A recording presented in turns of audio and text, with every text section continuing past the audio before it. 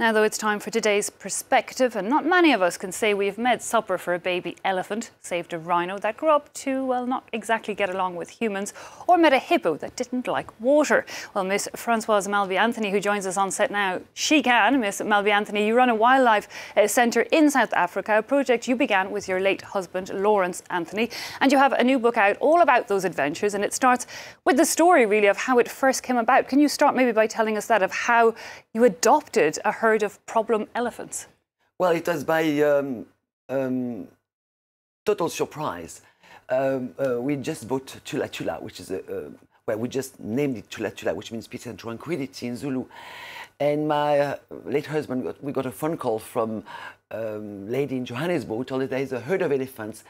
They need to be relocated somewhere. They are problem elephants. Do you want them?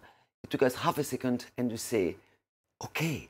I think we misunderstood or did not hear the word problem elephant. They were escape artists. I think that was their special charm. And so we got them.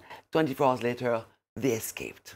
Indeed, and you know, a lot of work had to be done. It wasn't so much about you adopting the elephants as the elephants adopting you. Exactly. So, you know, tell us, how did that come about? Exactly. Well, when they escaped, then 24 hours after arriving, and then it took us a week to find them. Can you believe you can lose 7 elephants?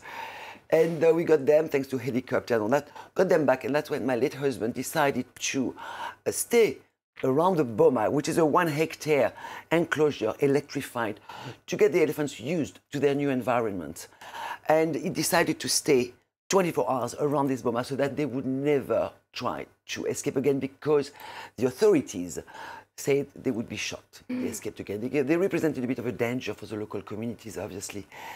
And that's how he created that amazing relationship with the herd of elephants, and above all, the matriarch, that we call Nana, which means grandmother. Indeed, it sounds incredibly close. They seem to recognise each other, and even, you know, when your husband tragically died, apparently these elephants actually came to mourn him. Exactly. It's the most amazing phenomena. The elephants arrived like a procession 2 days after he passed away. And 5 o'clock in the afternoon, they stayed for hours. And as I always say, you know, interpreting the behavior of elephants, you can always do it from your own perspective, from your own viewpoint, which is a human viewpoint. And we knew the amazing relationship that Lawrence had with this herd of elephants. He was one of them. So elephants are known to mourn their dead. And it's exactly what happened. This is what we know, because the elephants felt exactly, you know, they felt something happened when he passed away, because THULA THULA stopped. You know, the heart of THULA THULA stopped. But what's amazing, and they came back 1 year later, exactly same day, same time. And they came back the following year, exactly same day, same time. Oh, gosh. Which is an amazing phenomenon that you cannot explain in scientific terms. No, indeed, but it makes us think of that cliche that elephants never forget. It turns out that they might not. Now, you have lots of stories in your book about how, you know, we can, as humans, communicate with the other animals of this world. But you do point out that they do remain wild animals. I saw just flash up a while ago a picture of a rhino, and there was a story there where, you know, one of the rhinos you adopted and helped to nurse back didn't actually get on with humans in the end. And I like the way you put it. You say, well, you know, he got his stars and stripes as a wild animal. Exactly. You know, one of them is called Tabo. Now he's 11 years old, but he was 1 day old when he was found by humans. He was, his mother was killed by poachers. So that rhino only knew humans. But then we got another baby elephant, 8 months old. So it's a male and a female. The problem is still humanized. Humanized, they love humans. I mean, Tabo, look at him. Yeah, he's exactly, he loves humans. He wants to be next to humans, but at the same time, he's a wild animal. He will always be, so he's potentially dangerous. Indeed, and there's a story of him, you know, popping in to say hello to some of your guests in their tent, which all ended well, but it kind of brought you just how close and curious they can be. But you say they're a wild animal, and indeed, when we're hearing about these majestic animals, ultimately, shouldn't they be free? Shouldn't they, you know, your refuge, it's a refuge to protect them. Oh no, they are free. They are on 4,500 hectares. and soon to be 8,000 hectares. Because I was told, right after Lawrence passed away, I was told, you got too many elephants, we're going to have to make a plan. So we gave contraception to the male elephants.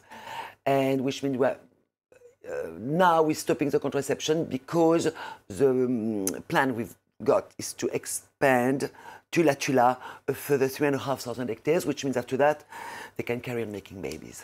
And of course, that making sure they have enough space, but of course that reserve in a way is necessary, I guess, in a lot of countries because of the danger humans pose to these animals as well. I'm thinking of Botswana, which recently lifted its ban on elephants. And I actually found a figure saying that a century ago, up to 12 million of the world's heaviest land animal roamed the continent. Today, the number is just 500,000.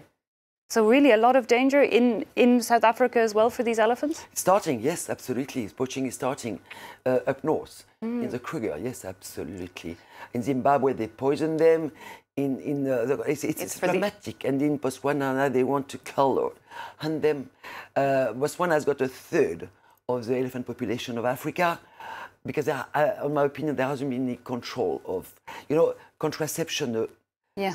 Is one solution, if they're coming too close. In other countries, on the other hand, they kill one every 15 minutes. So it's very controversial, the decision of Botswana. Indeed, and who's got the right to be there in the first place. But you mentioned there on the heart of your book's title, it says "The Elephant in My Kitchen," and it does tell us. I don't want to give away all the good stories in here, but a baby elephant does wander into your kitchen one night. But you also say how your elephants have taught you courage and determination, and you are Paris-born, and you say that now, living in this wildlife refuge, you see perhaps some of the negative sides of Parisians, notably this individualistic take on life.